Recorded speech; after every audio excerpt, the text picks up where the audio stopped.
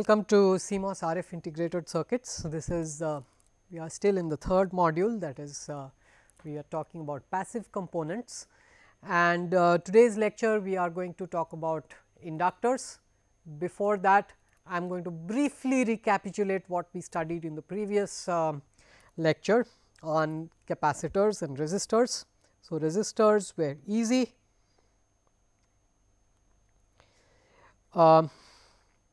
Resistors were easy, units are in ohms per square, typically that is what the foundry is going to give you. You basically count the number of squares and that gives you the resistance of the entire track. Fine. Capacitors, whenever you see two parallel plates, it forms a capacitor. Now, neat ways, you have to remember that the field between the two parallel plates, if the plates are infinitely large, the field is perfectly vertical. If the plates are limited in size, which is the case, then there is going to be fringing along the borders. So, the capacitance, net capacitance is going to be proportional to the area. So, there is going to be A epsilon by D, that component is going to be there, and in addition there is going to be a little bit because of the perimeter, that is going to be proportional to the perimeter. Fine. On an IC, how do I make a capacitor? I can take two metal layers and build a capacitor between them. That is one way of doing things, but the distance, the separation between these two metal layers are quite significant, which means that I do not get very good capacitance density. I usually burn up a lot of area to make a small capacitor. Then I can use the MOSFET itself to make a capacitor. The gate to channel, the separation between gate to channel is well controlled and it is quite small. So, I get good capacitance density, but this comes with caveats. The caveats are that I get very large parasitics to ground and I also end up with a capacitor that is required to be biased. So, the DC voltage between the gate and the channel has to be more than a threshold voltage to make this work. All right.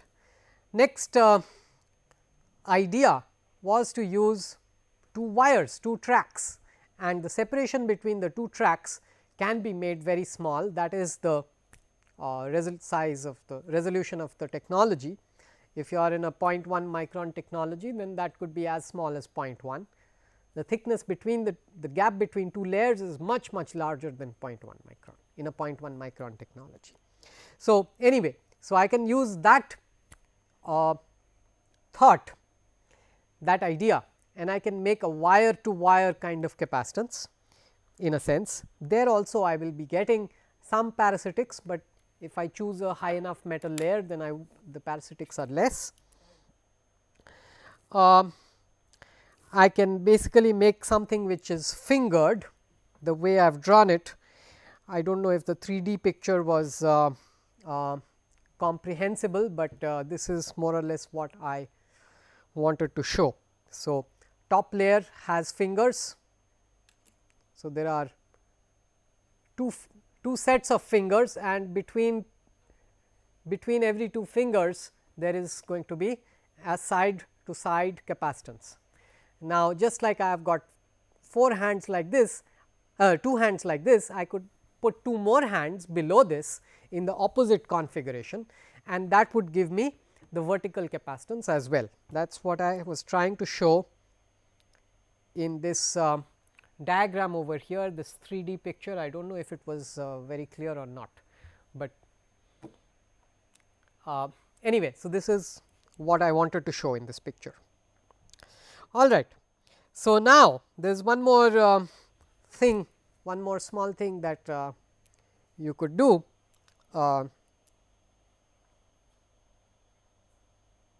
Okay, basically the side view, the cross sectional view is given here.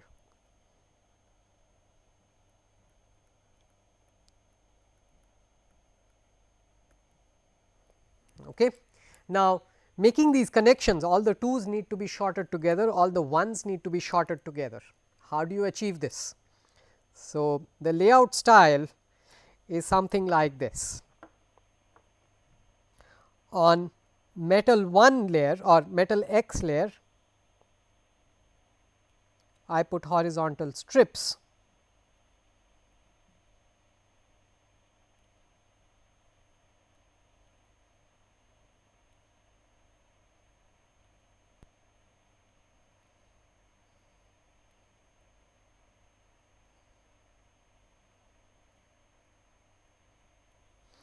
and on metal X plus 1 I put vertical strips.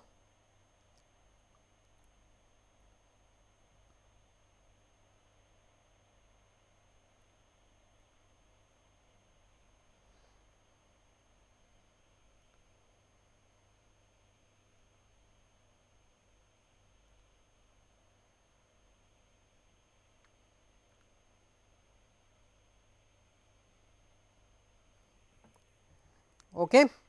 And I want this wire to be 1, this is 1, this is 1, I want this to be 2, this to be 2 and this to be 2. And similarly, I want this to be 1, this to be 1, this to be 1 and this to be 2, 2 and 2. So, I need to make a short between all the 2's. So, I am going to put a set of vias over here and over here. I am going to put a set of vias here, here and here, set of vias here, here and here. And then again I am going to put, I need to short all the 1's. So, I am going to put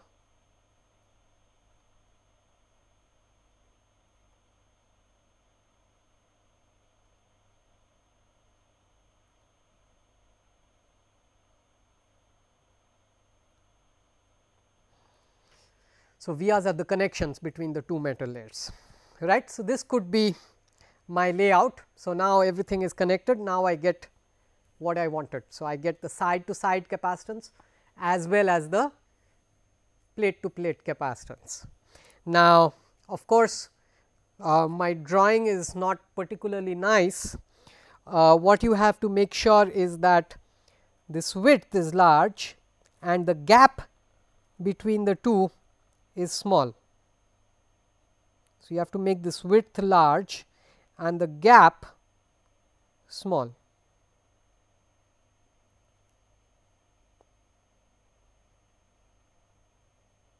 Okay. So, as long as you do that, you will get a very high capacitance density. Okay. You are basically taking advantage of both metal to metal capacitance as well as side walls. Right. So, these are basically how we build capacitors on an IC. There are a lot of other interesting ways you can make fractals, etc., and try to compress an infinitely long line segment in a finite amount of area. You can do stuff like that, and anyway. So, there are a lot of other ways of making very good capacitors as well. Just keep that in mind. Okay. Now, we move on to the next item on our list of passives, and we are now going to talk about inductors. Now, what is an inductor? How would you make an inductor, a discrete inductor? How would you make it? Yeah, any suggestions?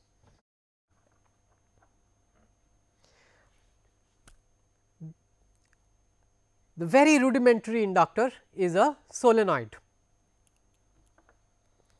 right. Think of a core, iron core, let us say,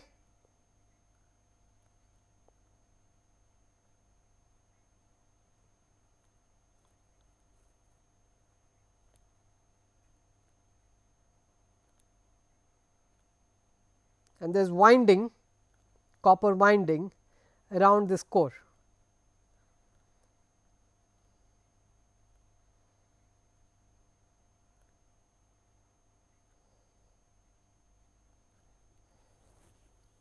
Okay, that is your typical discrete inductor. You can also make this core in the shape of a toroid, etcetera, etcetera. So, let us think about this. This is a solenoid. Let us assume that the solenoid is infinitely long. Length of the solenoid is huge, okay. And let us say we have as a result packed in a lot of turns in the solenoid. Let us say there are n turns per meter in the on the solenoid. Okay, this is our assumption. Now, later on we are going to say that the solenoid is of length L, but for now let us make the assumption that this length of the solenoid is incredibly long, infinitely large. Okay. Now, what happens? How does this work as an inductor? So, first of all, when you push a current, through a wire, it creates a magnetic field. So, if I have a wire, current going through a wire, it creates a magnetic field around it. How do you know the direction of this magnetic field? By the right hand rule, right. You take your right hand, the thumb points in the direction of the current, then the curl of the fingers corresponds to the direction of the magnetic field. So, if what I have drawn on this, I point my thumb in the direction of the current, then basically the curl of my fingers is going to give me the direction of the magnetic field, okay. And the magnetic field is going to go around the wire, fine. If you make a loop of wire, loop of current, consider a loop of current, current is going round and round. What is going to happen in this case? The current on the left side is going to create a magnetic field that is going to point into the plane of paper.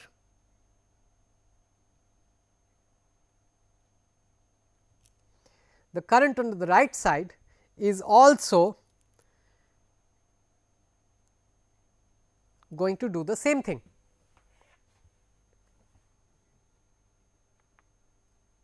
Okay. Now, if you draw the side view of this, then you have basically got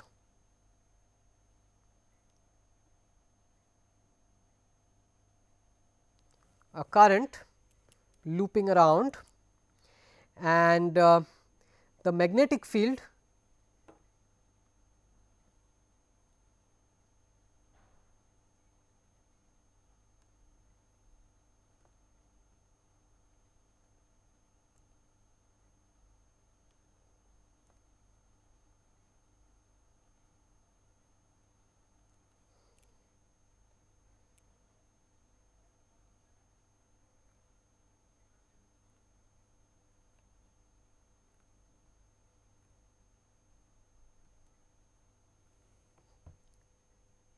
will look like this pattern. Okay. So, this is your typical dipole magnet. It has a north pole and a south pole. So, basically as soon as you have a loop of current, it behaves like an electromagnet, right. It has a north pole and a south pole, and magnetic fields are looping around, fine. This picture is fine. So, any loop of current basically works like a magnet. Now, if I have got so many loops of current, how many loops of current have I got in this solenoid? I have got n times L loops of current.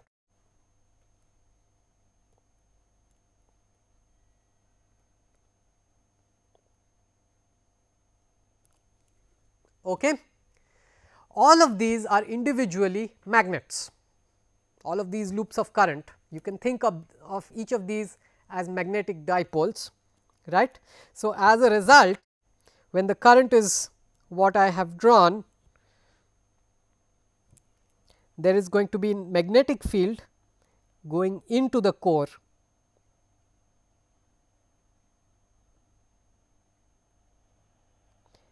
and this magnetic field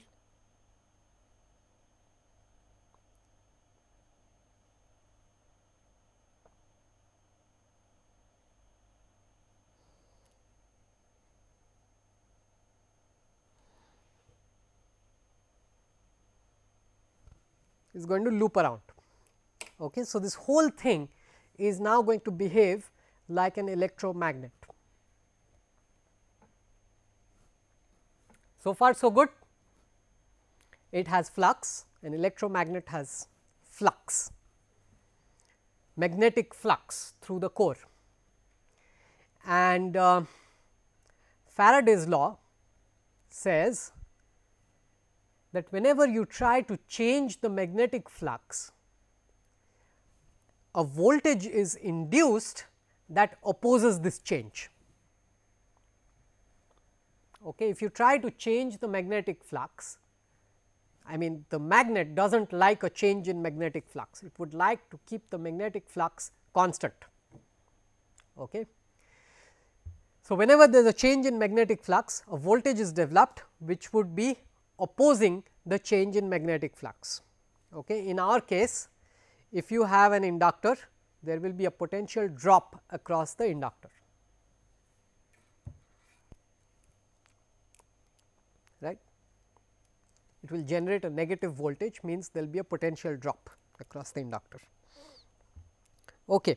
This potential drop across the inductor is proportional to d phi by dt, not just proportional, it is equal to.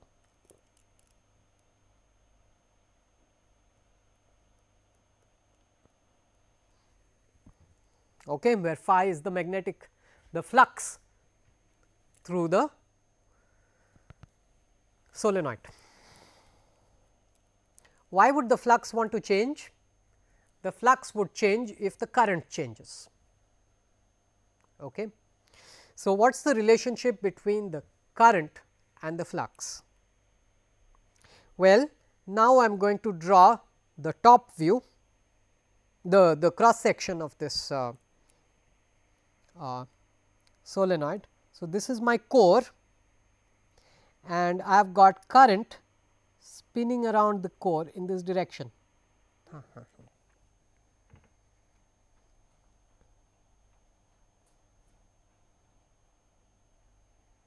So, when I draw the cross section of the solenoid, it basically looks like this, and the current is spinning around, and I have got n times L such loops.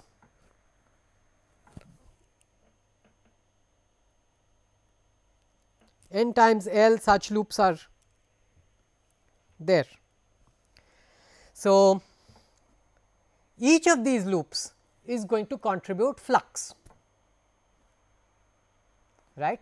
Each of these loops is going to contribute flux, which is proportional to I. Now, what is the exact amount of flux that is going through the core of the solenoid? So, to do that, you use Ampere's law. Do you remember Ampere's law? Earlier courses, Maxwell's equations. I know you are all scared of Maxwell's equations, but his equations are the final word. So, Ampere's law is just one portion of Maxwell's equations.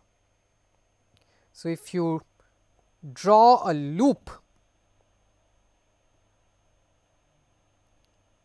like this, if you construct a loop like this, then the magnetic field along this loop,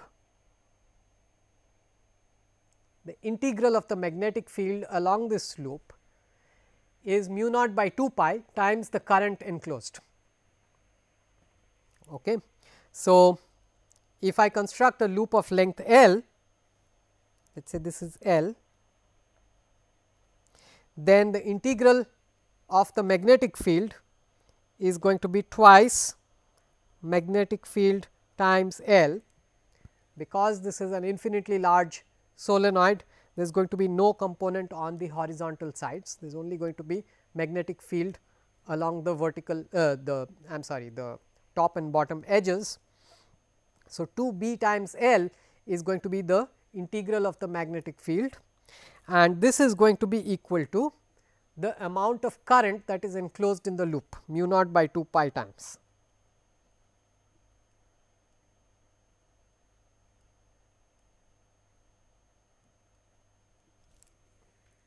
Okay. And of course, this means that the magnetic field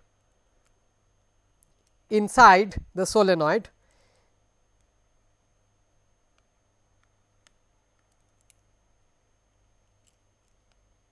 is mu naught times I times n divided by 4 pi. So, therefore, the flux is the magnetic field over the entire area. So, the entire area of this, let us say this has a radius of r, then the flux is going to be b times pi r squared.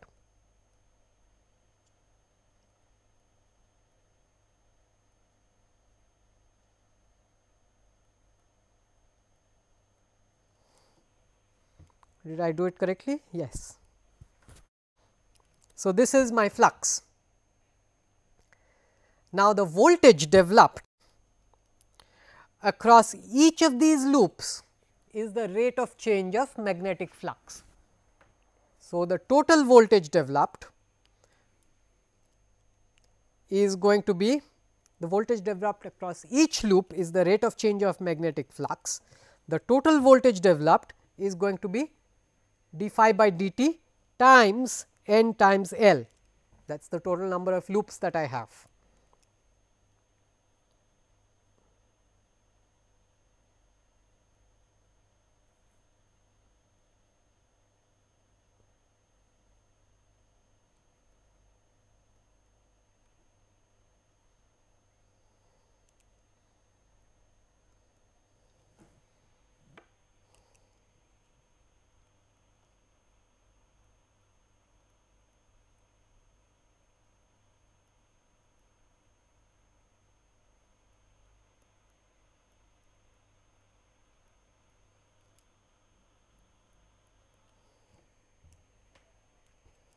Okay.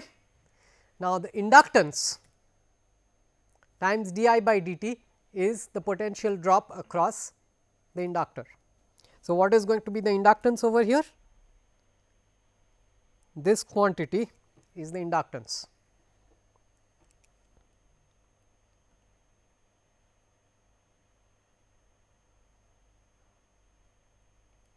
So, that is how we come up with the inductance of a solenoid.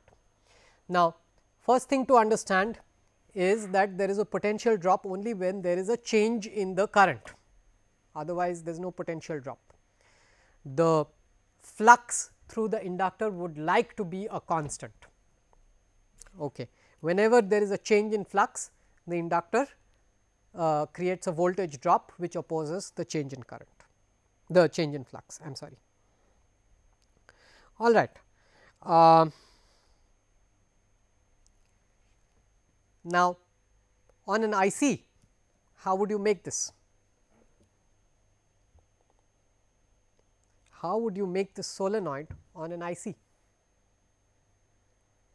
Well, one way to conceive of it is you draw your loop in metal 1 and then put VRs and then go to metal 2 and draw another loop and then put more VRs and then go to metal 3 and then do another loop and then put more VRs,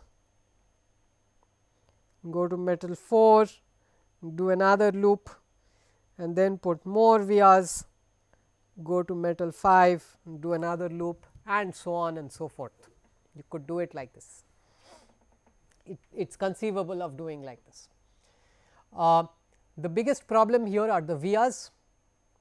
Each via is highly resistive. Each via looks like a resistor of something like 5 ohms.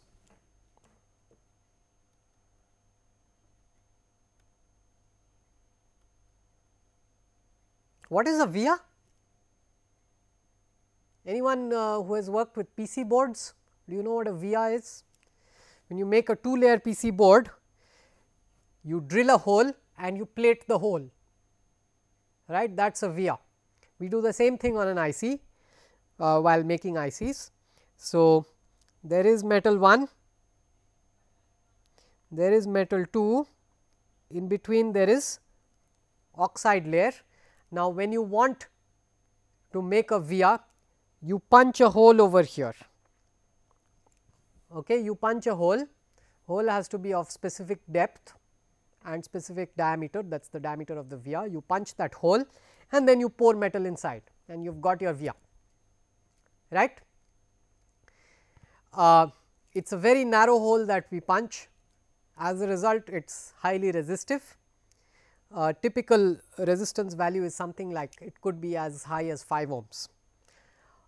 There is also a probability associated with the via. There is a probability, non-zero probability, that when you are punching the hole does not go through. So, what if you punch a hole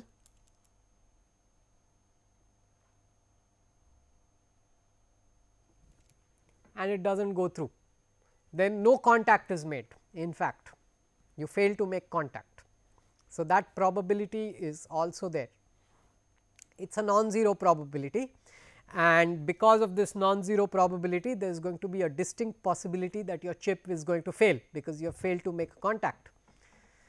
So, therefore, you put a lot of vias in parallel, right, you put hundreds of vias in parallel and hopefully some of them have made contact, which is going to establish connectivity between the two metal layers. All right. If you put hundreds of vias in parallel, then each via is 5 ohms, you have made 100 vias in parallel, then the total parallel resistance is going to be 0.05 ohms, 100 vias in parallel, right, 5 by 100.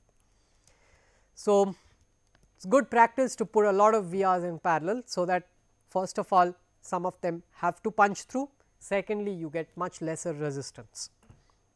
Why is resistance important for us? Because you are trying to make an inductor. If you put a series resistance, a resistance in series with an inductor,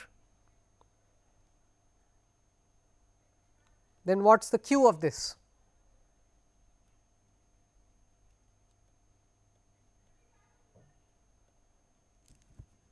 Okay. The larger this quantity, the lower the quality of the inductor. So, you want an inductor of high quality. When we are talking about an inductor, we want R to be 0. Unfortunately, it is not possible, but we would like R to be 0. Okay. So, this is one way that we could make an inductor. It is not usually done. This is not usually the practice because of this via problem. We do not want to put vias in the path of the inductor, because vias are resistive. We want to put metal, we want to put high conductive metal all over the place, we do not want vias. So, what is done is, you have the solenoid which is a spiral, you compress it. Okay. You have seen a spring, think of a spring and think of compressing the spring onto one plane. What are you going to get? You are going to get a spiral inductor.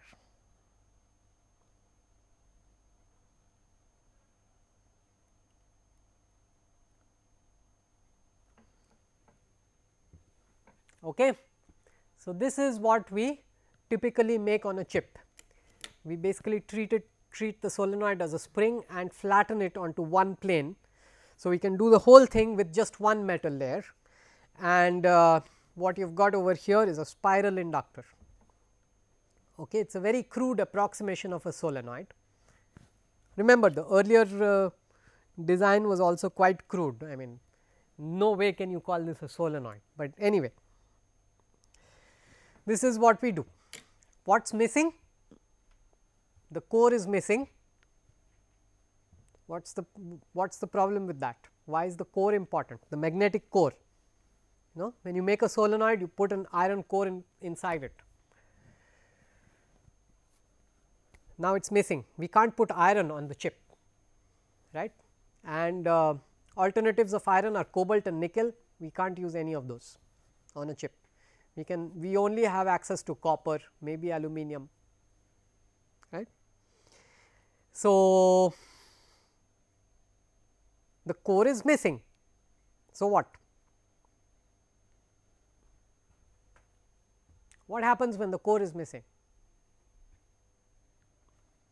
You see, what the core does, what iron does is it likes to capture all the field lines, the magnetic field. Magnetic field would rather travel through iron than through air. Okay. As a result, when you have your solenoid and you have an iron core inside it, the magnetic field lines would rather travel through the iron as opposed to the air. So, as a result, no magnetic field travels through air. As a result, you get the entire magnetic field traveling through the iron core. So, there is no magnetic field that leaks out through these gaps. No magnetic field leaks out. Okay. In our case, everything is air. So, as a result, there is going to be leakage.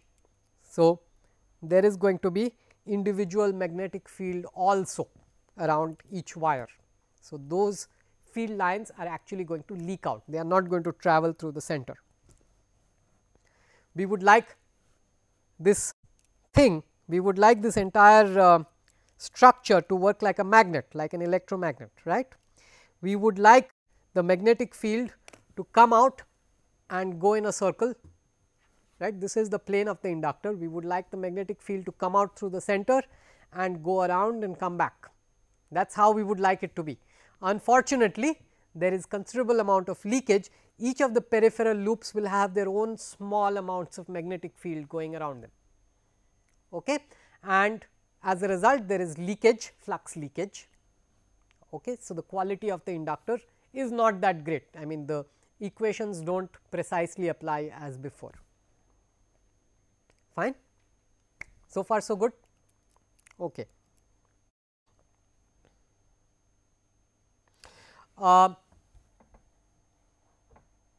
So, basically the idea is this, that this structure is a plane, the inductor is a plane, and we are trying to make an electromagnet. The magnetic field lines are going to come out and go through the substrate, come back like this.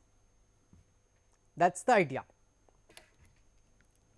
So, let me draw in 3D.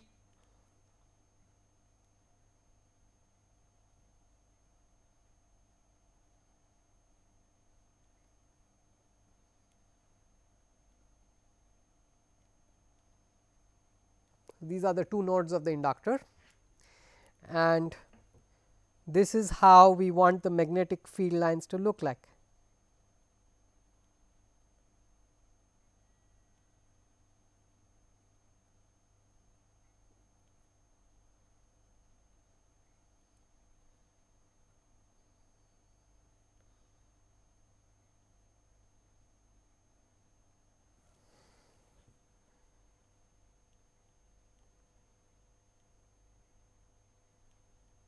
Depending on the direction of the current, right, and the inductor opposes the change in this flux, the magnetic flux that goes through the core. Agreed?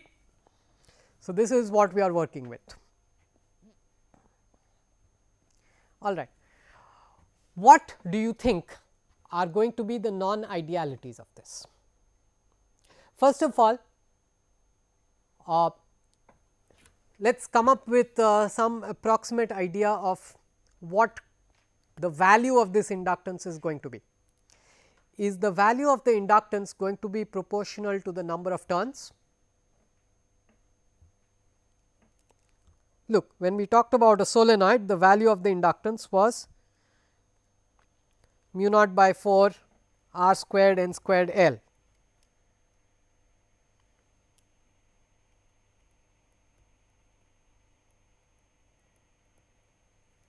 Okay.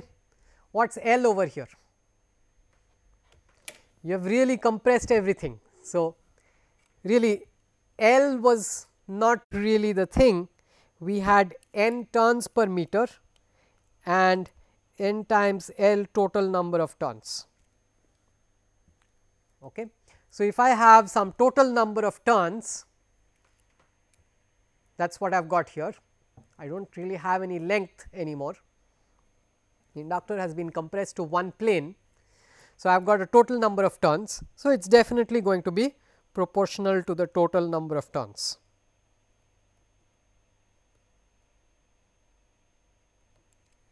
Okay. Next term n also reflects the total number of turns. Does it reflect the total number of turns? Where did it come from? It came from we constructed a loop. We wanted to find out the magnetic flux. So, first we wanted to find out the magnetic field. We constructed a loop and used Ampere's law. We did the integral of the magnetic field along that loop, right, and found that that was proportional to the current going through that loop. So, here probably that loop is going to look like this.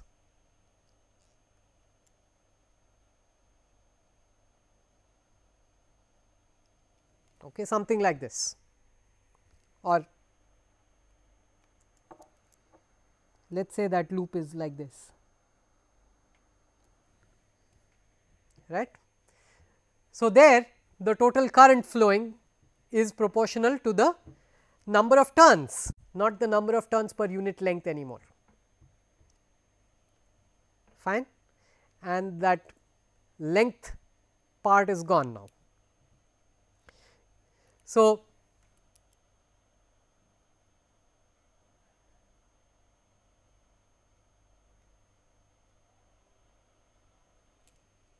the integral of this is going to be the size of the loop times the field, basically the length of the path times the field. That is going to be the integral of the loop, and then you figure out what is basically the magnetic field you have got at that radius, and then you compute for different radii magnetic field, and then you have to integrate the magnetic field, that will give you the total flux. Fine. This is how it is. So, the inductance should be proportional to the square of the number of turns, roughly speaking. What is this r square doing here? Where did this come from? This came from the flux pi r squared. We multiplied by the area, right. So, here what is this radius? The inside radius, the radius of the core.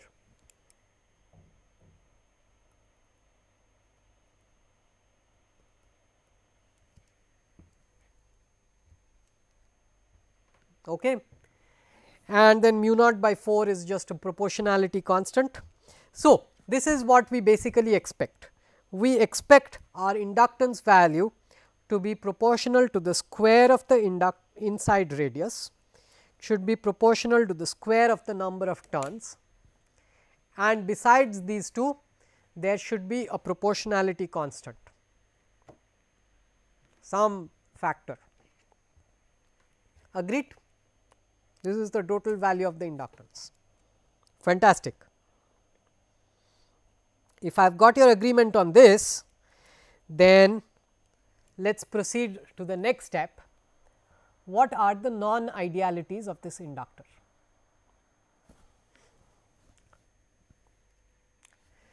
You have studied power systems, Yeah, magnetic circuits long back, maybe in your first year as an undergraduate or second year as an undergraduate. So, there is a magnetic core and there is a transformer, you put a primary winding, you put a secondary winding. What are the different non-idealities? Do you remember? Anyone? Core loss and copper loss. Yeah.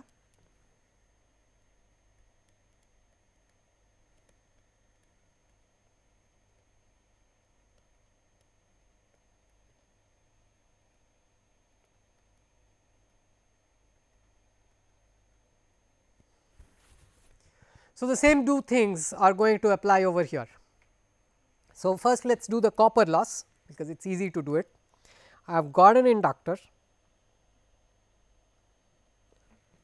the wire has resistance, unavoidable, the wire has resistance. Okay. What is the resistance of this wire? You basically count the number of squares that is inside this track and multiplied by the ohms per square that the foundry has given. So, the surface resistivity times the number of squares that are in this.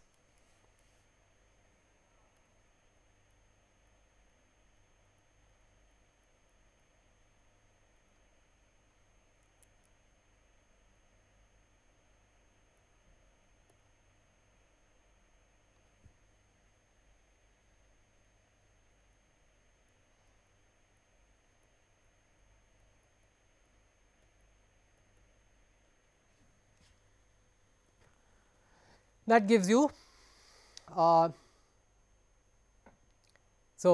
gives you the copper loss. So, the model for copper loss is basically something like this. You have your inductor and the copper loss, if you are pushing a current I through the inductor, then the amount of power lost in the inductor is going to be I times R squared. I am sorry, I squared times R, that is the amount of power lost in the inductor, which basically means it is also associated with a voltage drop, right.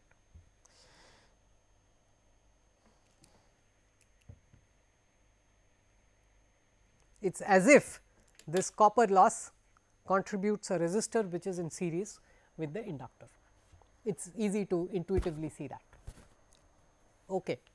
The next item, which is much more involved, is core loss. What is core loss?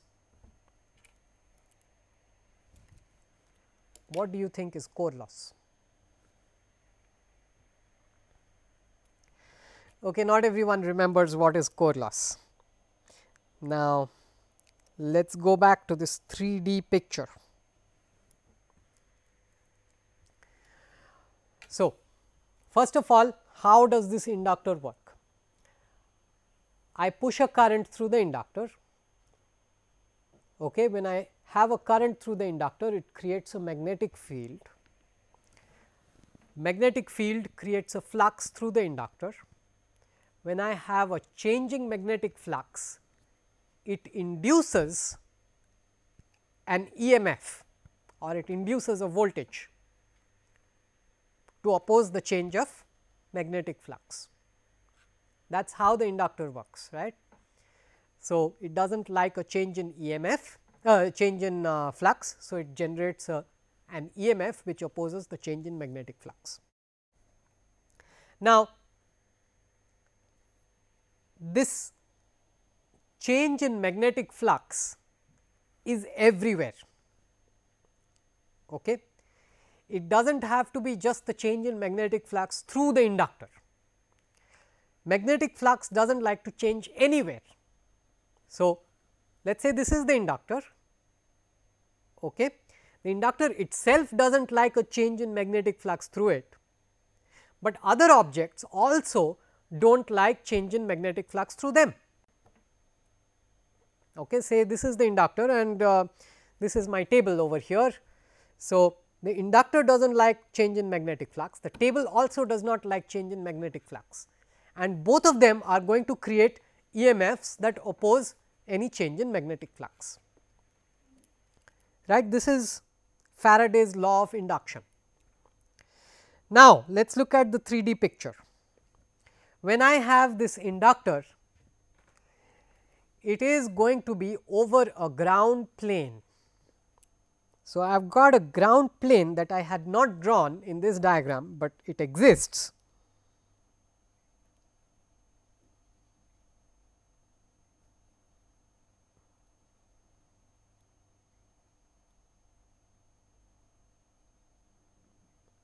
So, there is a ground plane underneath the inductor. What ground plane are we talking about?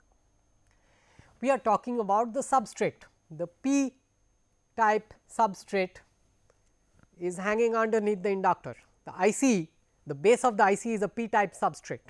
On top of it, somewhere on top of it, you are making your inductor, constructing your inductor, but the base of the IC is the p type substrate.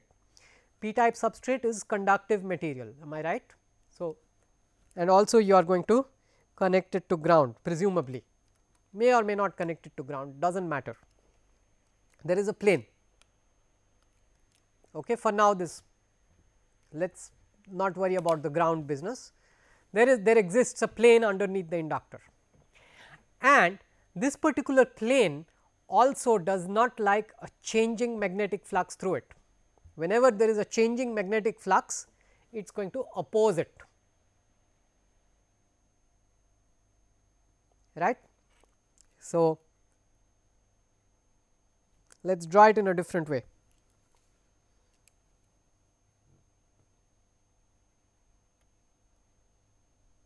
Let us say this is my plane and this is my inductor. I am just going to draw one circle, okay, or think of it like a solenoid.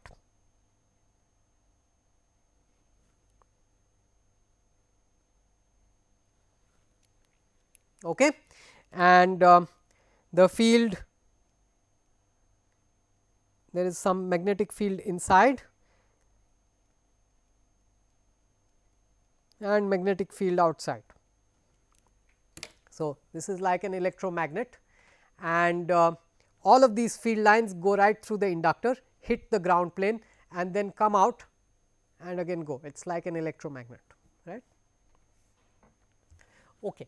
So, now that we have this, what do you think is going to happen when I try to change the magnetic field? When I change the current, the magnetic field is going to change. When the magnetic field changes, there is going to be a changing flux on the ground plane, on the plane beneath, there is going to be a changing flux. What is going to happen as a result of the changing flux? Whenever you have a changing flux, there is going to be an EMF, a potential that is developed as a result of the changing flux, right. So, you can kind of think of this as if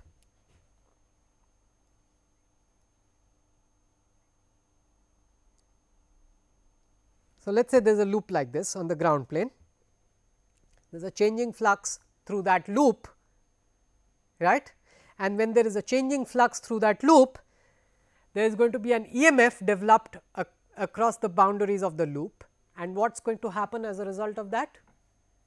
There is going to be a current flowing around the edge of the loop.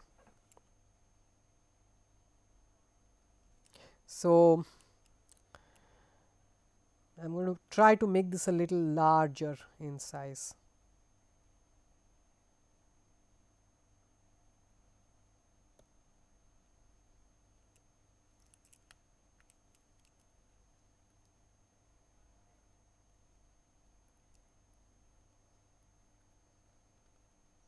So, this is the ground plane, and every time I have a changing flux, I have a changing magnetic I have an EMF developed in the loop on the ground plane, and when I have an EMF developed in the loop on the ground plane, what is going to happen? There is going to be a current on the ground plane. If there is a current on the ground plane because of no reason, I mean I did not want a current on the ground plane looping around like that, but now there is a current looping around like that on the ground plane. These currents are called eddy currents.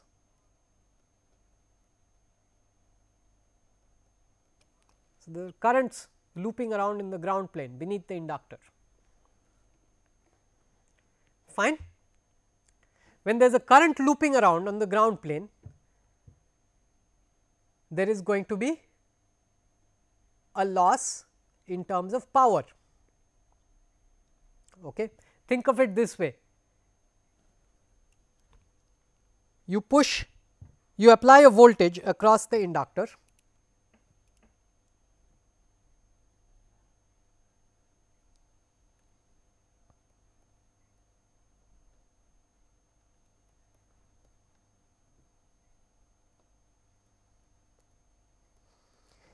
let us say it is a cosine varying at a frequency omega radians per second. So, you apply this changing voltage across the inductor. As a result of this, you are going to get a changing current. What is the magnitude of the current?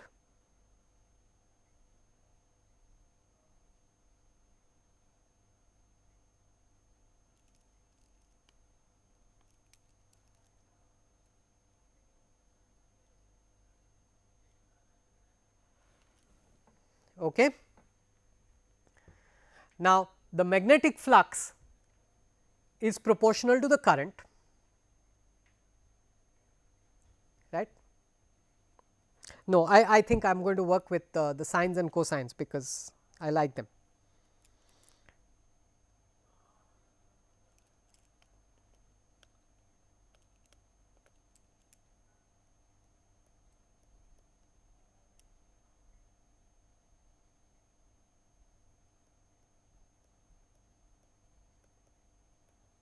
Something like this. This is going to be the current flowing through the inductor.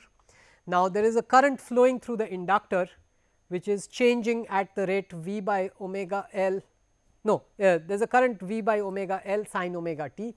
So, the flux is going to be proportional to the current.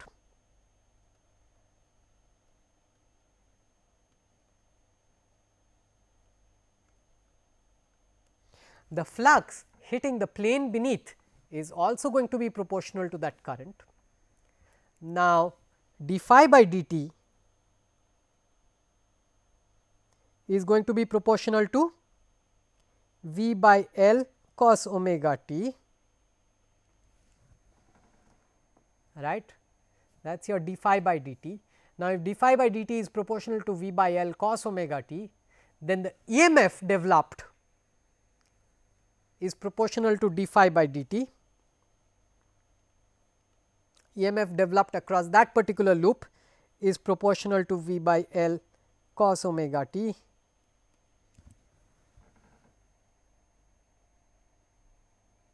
Okay. And if you have an EMF that is developed across a loop, then you are going to have a current through the loop, which is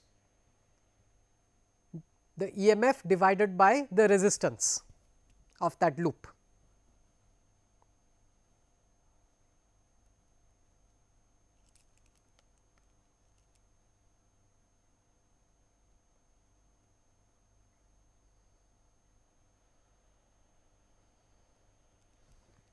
Okay. And therefore, there is going to be a power loss which is equal to EMF times the current.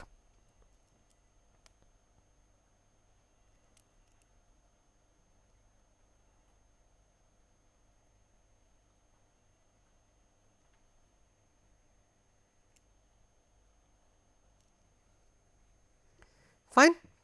So, you are going to have a power loss which is proportional to the square of the voltage that you applied across the inductor.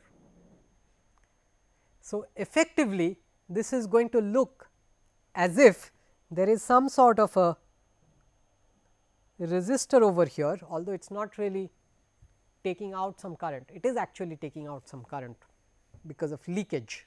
flux leakage. So, it is almost like there is a resistor which eats up some of your current and creates a loss.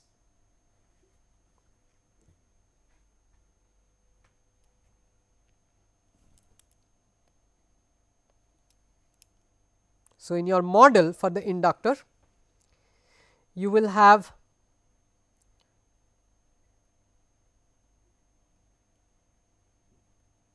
because of core losses, it will look like a resistance in parallel. Because of copper losses, it will look like a resistance in series.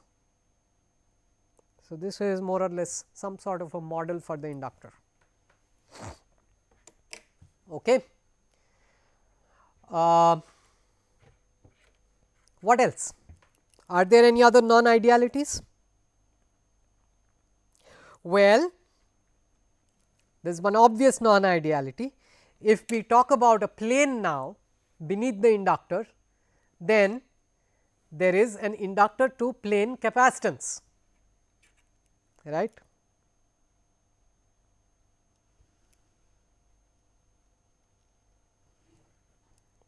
Okay. There is one more thing. Between every turn, there is a capacitance, wall to wall capacitance, right. So, all of these capacitances are really going to come inside this.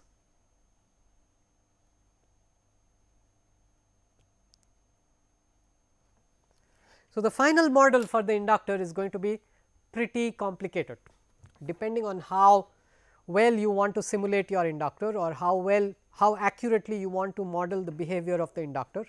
Your model is going to be very, very complicated. The copper loss and the core loss. Copper loss corresponds to the series resistance that you see.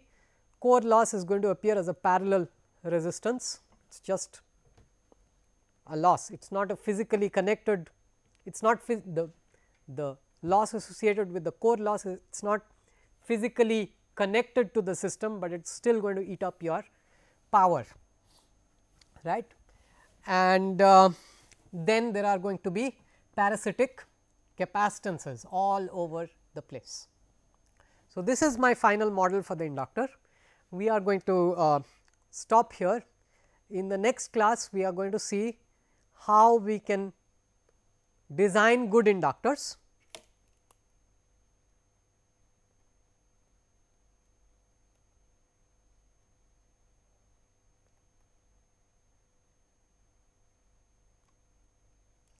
And then we are going to move on to the next topic.